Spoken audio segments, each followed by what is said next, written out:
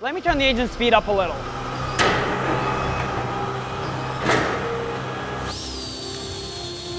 We've made the power loader safer, now let's make it smarter.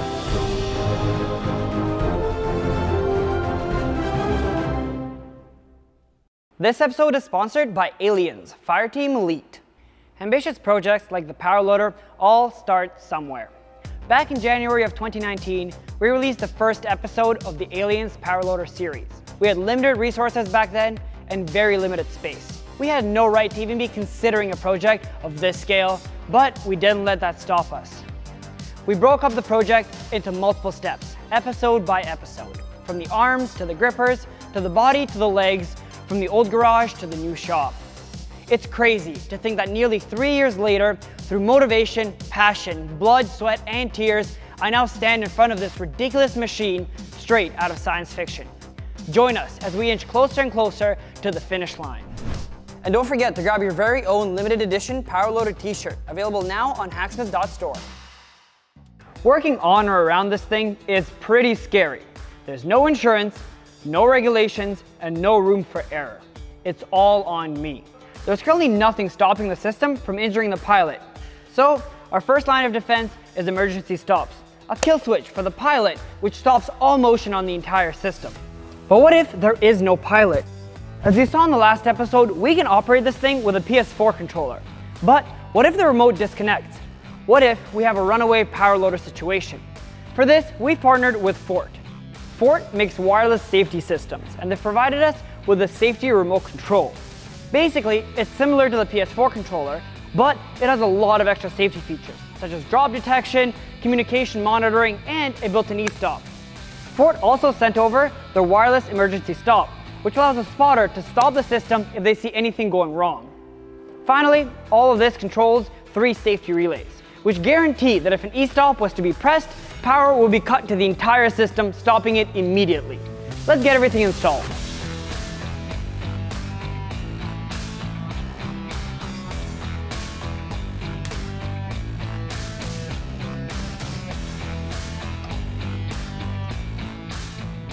If you'd like to see our updated schematic diagram, make sure to check out the maker.io link in the description below.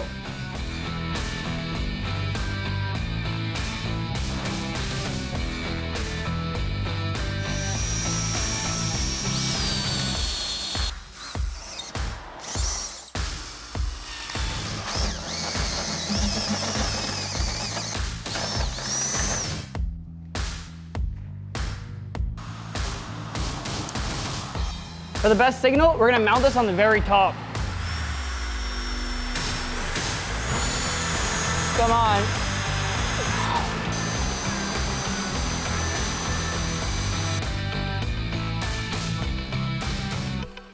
People often say that humans only have 5 senses. False. One sense we often overlook is called proprioception. Proprioception.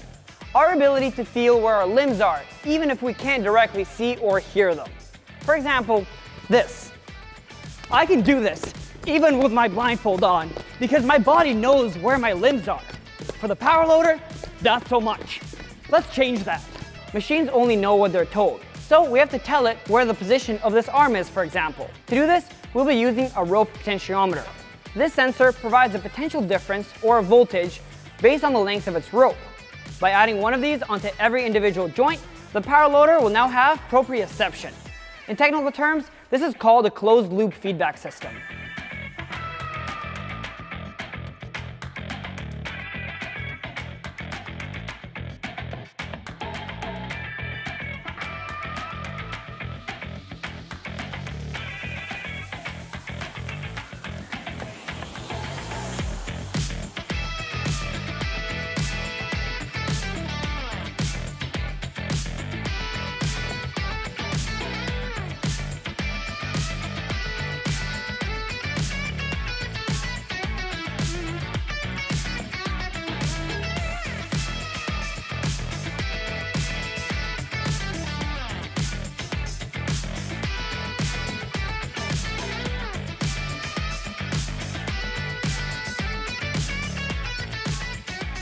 And there we go, that's one rope potentiometer fully installed.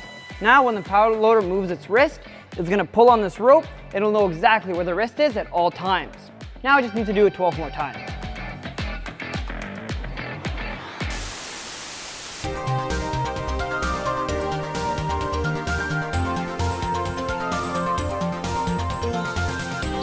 Power Loader Technician Safety Training. Scenario 1, Wireless E-Stop. The operator of the power loader has fallen asleep at the wheel. Silly operator. Luckily, we have a spotter on watch at all times during operation. He safely stops the power loader with the Fort Wireless E-Stop. Scenario 2, New Safe Controller Drop Detection. In this scenario, Bogdan is doing a great job at operating the power loader. No runaway power loader this time. Oh wait, what's this? In classic Hacksmith fashion, it's chaos in the shop today. All thanks to Fort, everyone is safe, including the power loader. Scenario 3, Loss of Signal. Bogdan forgot to charge the controller like a simpleton. What is the power loader going to do this time? Nothing. All thanks to the Fort safety controller with loss of signal detection. And now a word from our sponsor.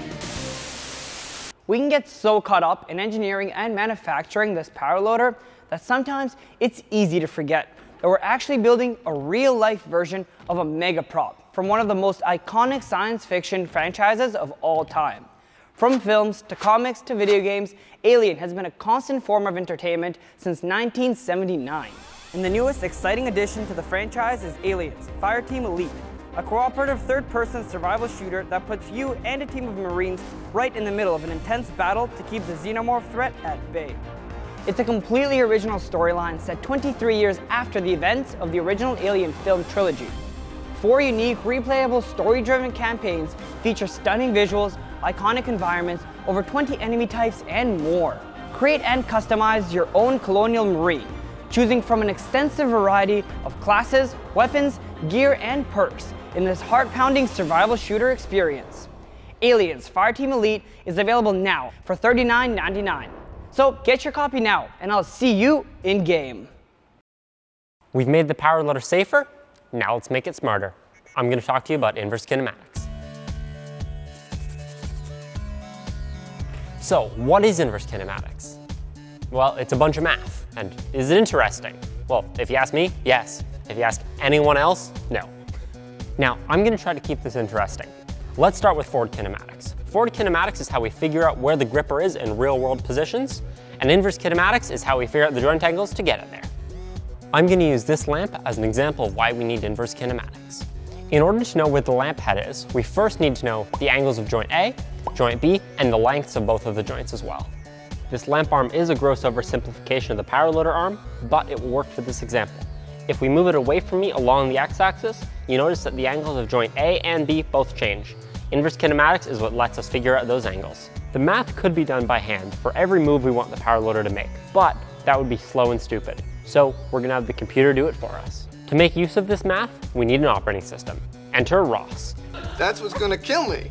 We can integrate our joysticks, the inverse kinematics model, the safety system, and it all runs on the Revolution Pi CUN bus system we introduced in the last episode. Now, to take it from here, Anmol. Hey, I'm Anmol, and I'm a co-op here at Hacksmith Industries. Today, I get to talk to you about ROS, aka the Robot Operating System. ROS is essentially a framework of software packages such as the robot hardware interface, the robot controllers, and the communication infrastructure that allows everything to work together. Ben has given me a ton of data. I'm going to implement ROS to process all of this data and send commands to the power loader. This will let the power loader move safely and accurately. We have all the necessary components to run the software packages in this box that Ben built. You know how we said we're going to make the power loader smarter? We gave it a brain. Here are the connectors for the power loader.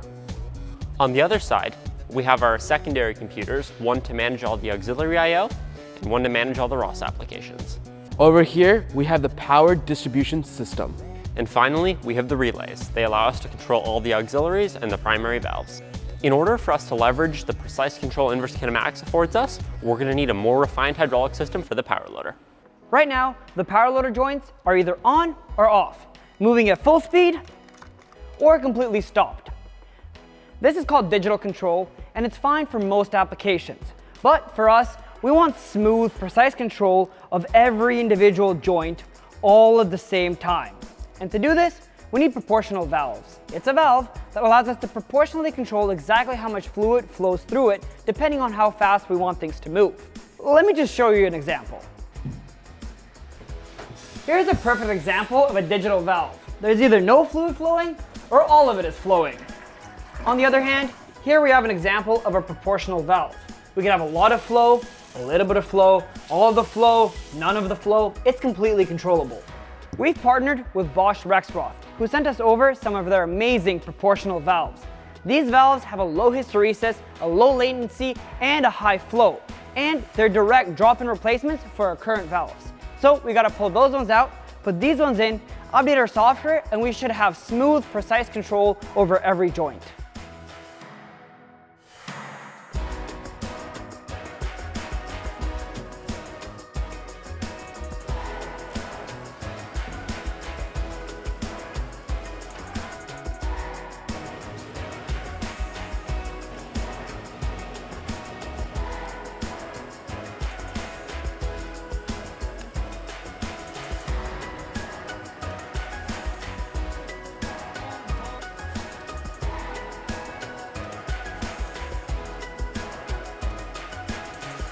All right, we have the new Bosch Rexroth proportional valves installed into this hand and the old on-off valves in this one. Let me show you how they compare. Let me show you the old arm. We can move up and down no problem. And we can move left and right. But as soon as we try to move the two together, if we move up and to the left, for example, our arm stops moving up, and that's because all the hydraulic flow is going to the path of least resistance, which in this case is the pan wrist cylinder. Let's compare that to the new valves. If we use the new valves, again, we can move up and down, and we can move left and right. But the difference is, with the new valves, we can now do both of those things at the same time. Watch this.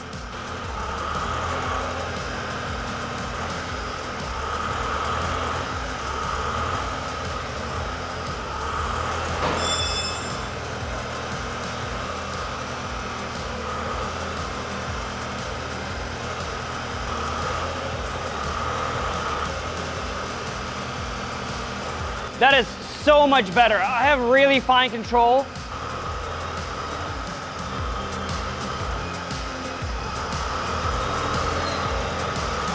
And again, for comparison, the old arm. As soon as I start moving to the left, it completely stops moving up and actually starts dropping. To show you just how much of an improvement to smoothness the new proportional valves have made, let me turn the engine speed up a little.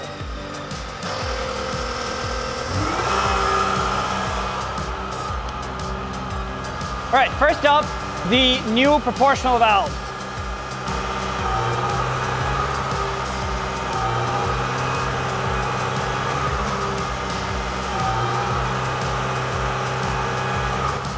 That looks great, but let's see how the old valves perform. Let's go up.